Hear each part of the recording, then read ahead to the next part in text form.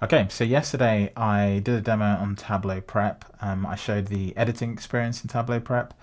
I can't show the same experience on Tableau web authoring. There's a block on what's considered a mobile device. So mobile devices can't actually use the web authoring setup. Those options just disappear. You can see here I'm looking at the option where the workbook option would be. It would typically be above the flow option, but I'm not able to do that in web authoring. So unfortunately, I can't show you what the editing experience looks like. Also, it wouldn't make sense to mirror my laptop because there I'd have to use a mouse and keyboard. So it'd just be like using a really large screen. That's not really a new experience. But nevertheless, what I did want to do is show what it's like to interact with the visualization and how that sort of works. So over here, I have Tableau Public. And one of the nice things I can do in this setup actually is I can just sort of pinch and collapse this to show you all the pages I have up. I have the Tableau website, I have Tableau Cloud, I have Tableau Public, and I have a viz, which I'm going to be showing you a little later on. So if I go back to Tableau Public, you can see that I'm just on the home page. There's a few things that just don't render quite right. Again, this is just probably just because of the mobile setup. But as I keep scrolling down, everything just loads. And this is just probably Safari doing its job and working quite nicely. What I wanted to do is just show you the experience of looking at a specific visualization. And there's one that I think is actually quite good. I could go to any of these, but generally I posted a screenshot last week of this one by Lisa Trescott. So if I go ahead and click on it, you'll see this is a viz about how common your birthday is. And it's pretty simple. Pick your birthday and then it tells you how common it is. Across the whole range of days of the year. And so if I'm just on this page very briefly, if I scroll down, you can see the rest of the page loads as you would expect. Now, what I was hoping to have in this experience, again, is the full screen capability that you sometimes get.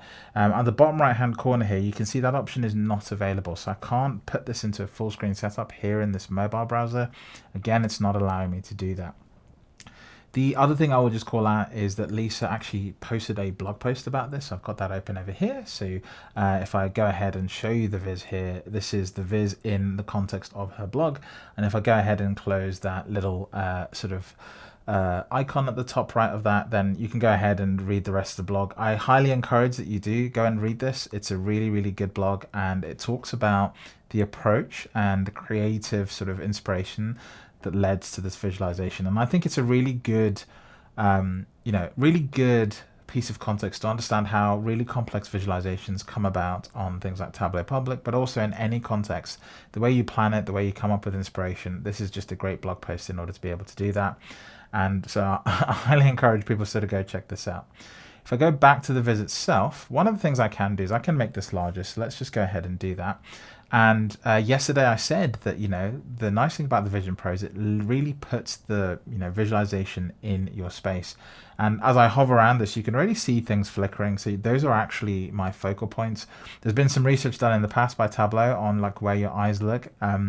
The interesting thing about this is that as you're seeing things flash, that's exactly what's happening with my eyes. Those are the sort of the focal points that are being captured. And it's interesting because you don't realize that your eyes do this all the time. This is sort of just a passive thing, but the VisionPro really sort of, makes you realize that. And then the other thing is, I noticed in the recording yesterday, is that it looks really jittery. It looks like I'm constantly moving my head.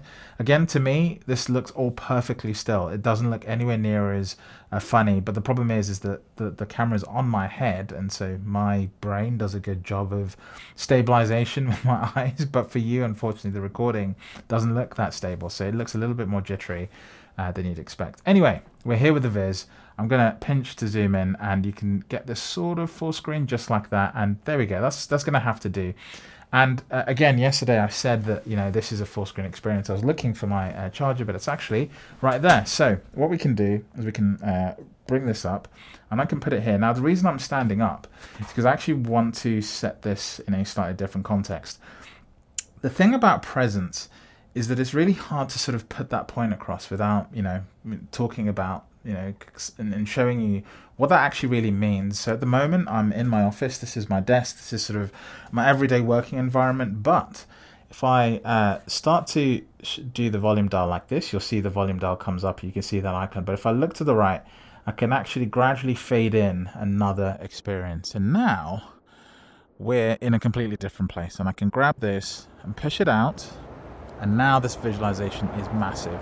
To give you some context, this looks like I'm looking at a, probably 3 meter high wall, and probably 5 meters wide. It's just really, really big. And if I look around, you can see my whole entire environment has completely changed.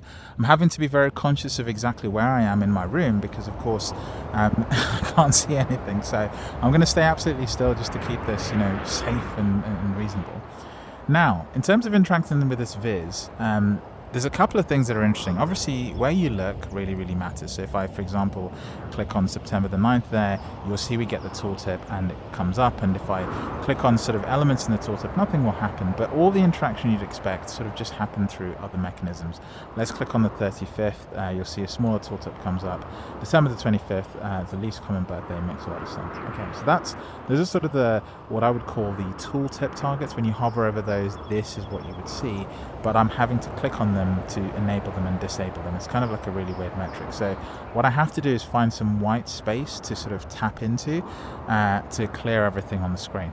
Now if we focus on the visualization itself, again I can do this just by looking at a date. So let me pick a date first. I'll pick my birthday, December the 30th. So for this I think I need to go ahead and click on that. So if I can just pick on that, you can see I just about managed to put the balloon on that.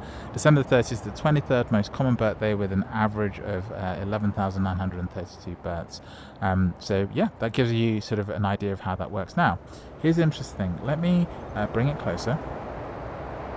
And as I bring it closer, notice that it scales down. Apple do this thing where if it's really far away, they scale it up, and if it's really close, they scale it down, but it kind of keeps the same relative sort of proportion. And so now, what is interesting about this is I'm literally right in front of the viz. If I come really, really close, I can see the viz in a lot more detail than I would do. Now, no one sits this close to visualization, but just look how sharp this is. And the other thing about this is obviously I can actually scroll down, I can touch the page, and I can just use it. So it's not only that the gestures work really nicely, Apple are doing something to understand where the screen is and what my hands are doing, and they're sort of marrying those two worlds together. And it means that you can do silly things like I can actually point at a data point in this viz, and if it just works ever so slowly, yeah, you can see it worked.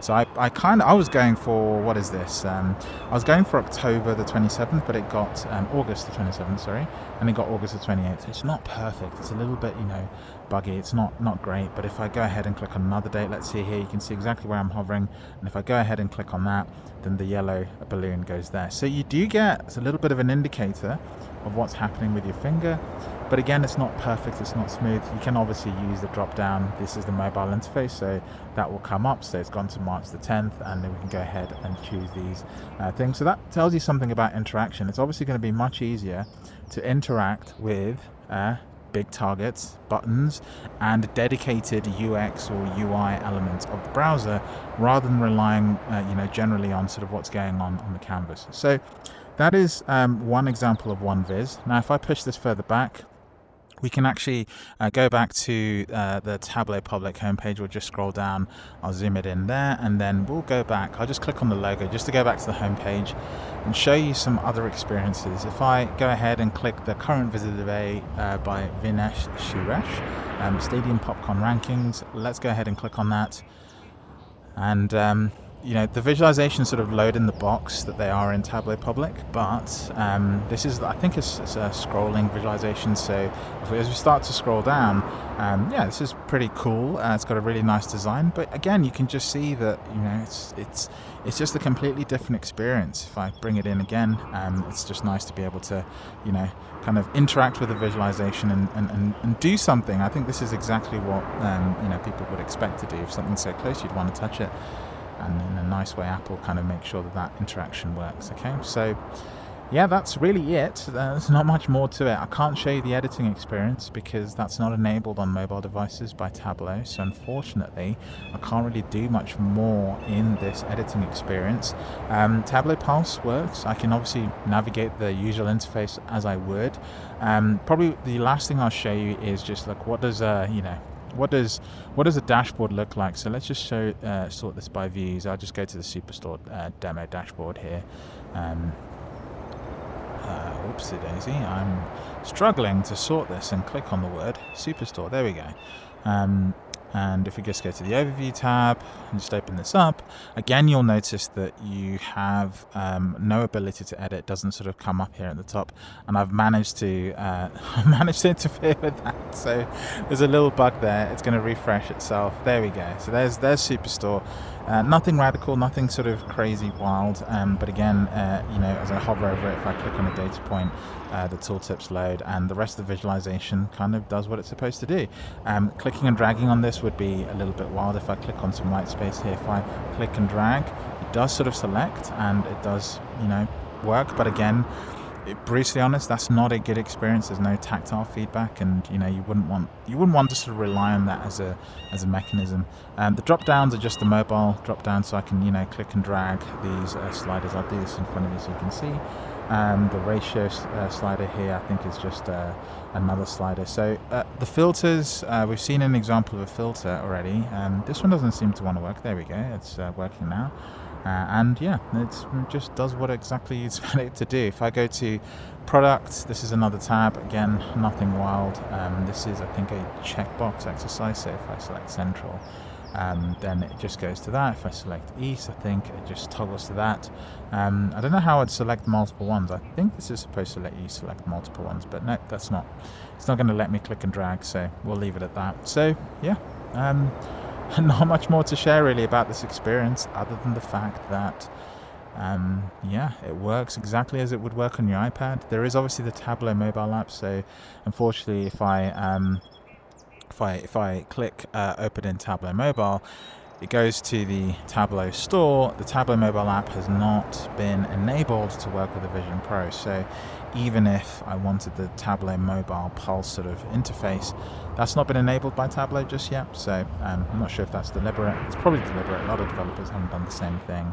It's an additional thing to maintain, and not many people have it, so it doesn't justify it. Anyway, that's pretty much it. Again, I've just sort of done this in one take, not edited this video, and yeah, post this up as is on LinkedIn and YouTube.